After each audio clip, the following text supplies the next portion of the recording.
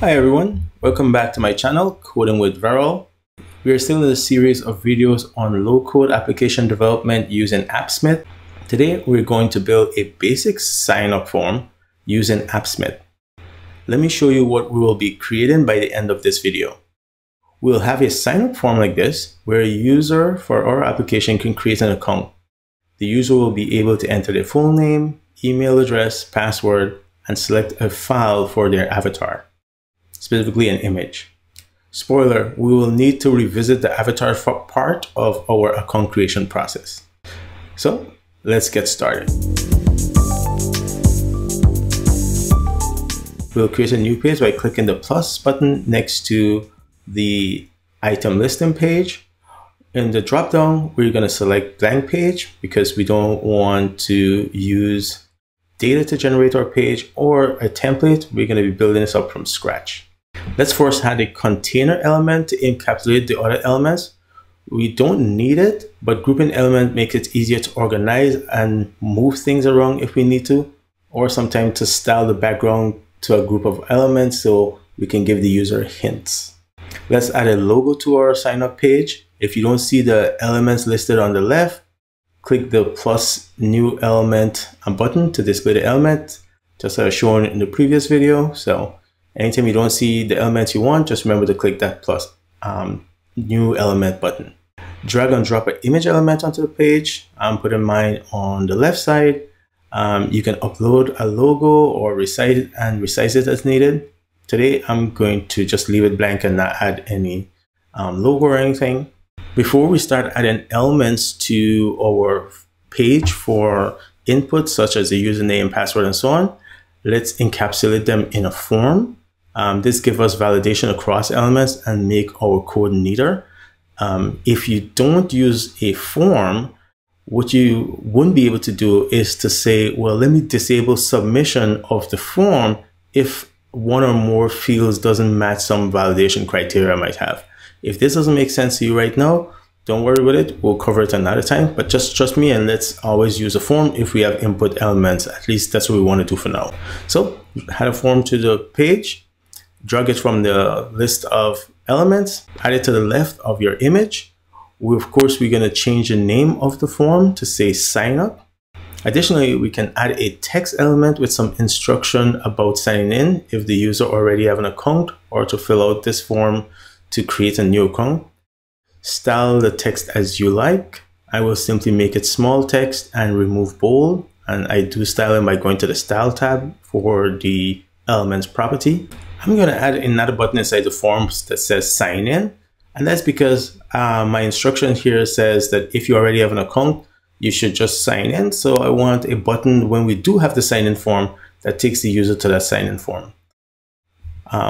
We can make this sign in button a secondary or tertiary button, including adding icons to the button. Don't be afraid to experiment a bit and see what you like. You can also undo or delete the element and start over if you mess things up. Finally, edit the submit button text to say sign up. So let's talk about account creation. So when we were doing Pocket Base in episode 3, we had this file user API, which we used to experiment with listing users and how to create users. And the most basic way to create a user account is simply to give the password and confirm the password. And Pocket Base does the validation in the backend to make sure that the password matches.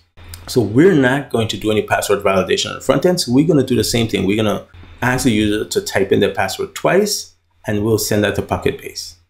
Now, we can give the user the ability to provide a username, which they can use with their password to log in, or email address. To keep things simple, I'm going to simply say that all we're going to do is support email and password when we do the login form. And so for account creation, we're not going to include a username. Full name we're going to include just because it's nice to be able to have a full name. In terms of signing up, we're going to have full name, email address, password, but we need to collect the password twice. So let's just drag those elements, drop it within the form, style them as you see fit. Key thing to do is for email and password, you want to select the type of the input and make sure it says email type for the email input and password for the password ones. The nice thing about that, when you set the type correctly, is Appsmith will make sure that for the password, the user can see, or anyone can see, the password as you type it. For email, it's going to validate that the email is a valid email. And that's where now having validation for your form means that you can disable the sign up button if the form is invalid. So nobody can click the sign in button unless, let's say, they type in both password or they have a valid email. If you don't put the control within the form, it's going to be very difficult for you to do this. All right. So assuming that you have your form created with the elements, now we can move on to connecting the logic for our form. Basically, now we have this form, it doesn't do anything. So how do we make sure that when we click the sign up button, it actually collects the information from the form and make an API call? Now, there are a couple ways to do this. We can add a Java function, or we can call an action. There are a bunch of different types of actions we can attach to our form when it's clicked. And you can see Appsmith support a number of things, displaying a modal, all sort of things. But for us, we're going to use an API call. And so you can see we have the query tab, JavaScript, and UI tab. So we'll click on query and we'll see we can add a new API. So let's click on API, and then we're going to fill out the body.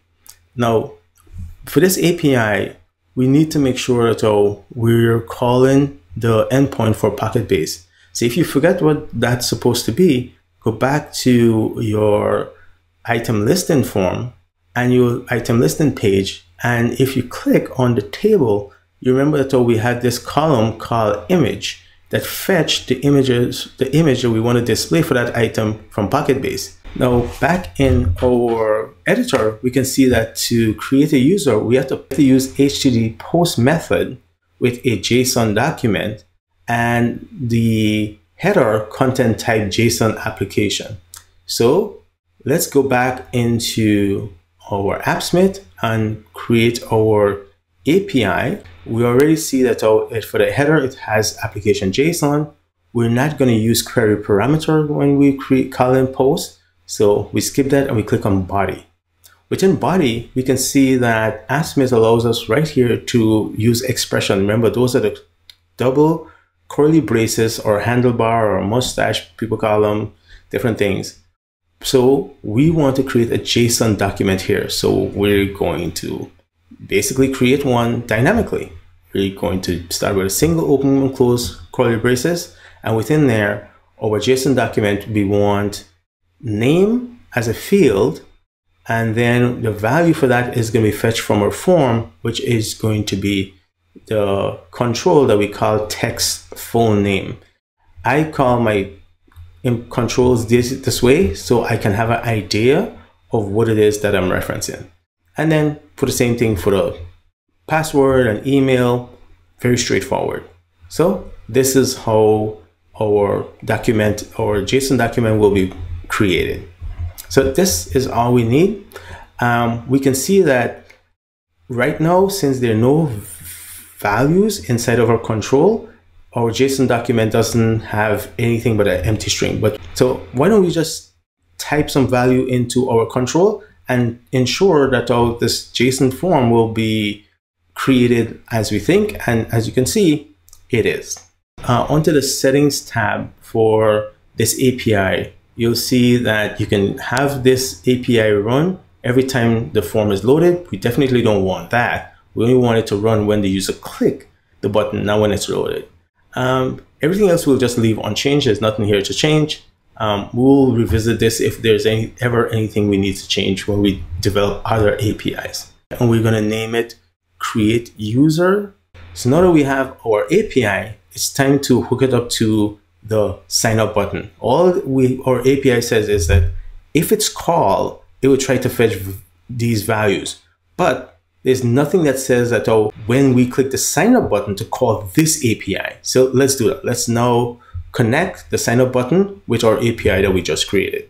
So we go back to our UI, we click on the sign up button, and next to on submit, we click the plus button to add an action, and we select query and then create user. We don't need to pass any parameters because we're not using that. And notice how they say create user that run, because that's what we want to do. Just run this API call. And that's it. So we can now check if our form worked by clicking on the preview button. We fill in the detail and we click the sign up button. Notice that we get an error. So what's happening? If we go back to our command line and we look, we'll see that we already have a user, John Doe at email.com. So that's why it failed. Okay, let's create another user. Let's call Jane Doe. So now when we try to use Jane Doe, this also fails. So what's the problem? If we go back to our Pocket base and we look at the API rules, we'll see that for creating user, we want the user to be authenticated. And that's because we wanted to lock down account creation to a admin role. And so now we don't want that. We want users to be able to just sign up themselves without an admin creating their account. So we can clear this field and for create and then save it and then go back now to our form. And now we see we can successfully create our account. So that's great. The only thing left for us to do now is to add a file upload for our avatar. And let's go back to our UI tab and drag a file upload element to our form. We'll put it right between the last password and the sign up button. Now I rearranged things here a bit because for the password, we don't need it to be this wide. So I put password and password confirm, the two password input on the same line or row if you like. And then I put the avatar upload file button just below that. Okay, so of course, I'm gonna name this file avatar just so in code, I know that I'm dealing with a file as opposed to a text box, for example. And so I go back to our API and I'll add this field to the form body. Assuming we selected a file on our form, when we click the submit button, we'd like for our new account to also have that file associated with it. Now we go and preview our new form again and we fill it out, this time with Jane Smith, very creative. We'll select an avatar for Jane and now we'll click the sign up button. And notice it runs successfully. Now we just have to go to Pocket Base to see if we have successfully created this account with the avatar. And we can see right away that when we refresh, the account is created, but the avatar field doesn't have a value. So clearly that did not work. So that's the spoiler. We have to come back and see how exactly we can include file. Now we know that we can create files and store them in Pocket Base and associate them with records. We did that successfully for our item list. And that's how we create a basic sign-up form using Appsmith.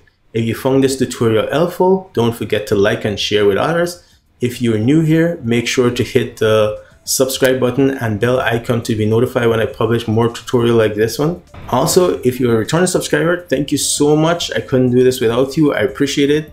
I'm sorry for the delay. Thank you for your patience and for commenting. Definitely try creating your own form in Appsmith. It doesn't have to be just this sign up one. Try creating some other forms that you think you'd need for your application and let me know how it goes. Thanks for watching and I'll see you in the next one. Take care. Bye.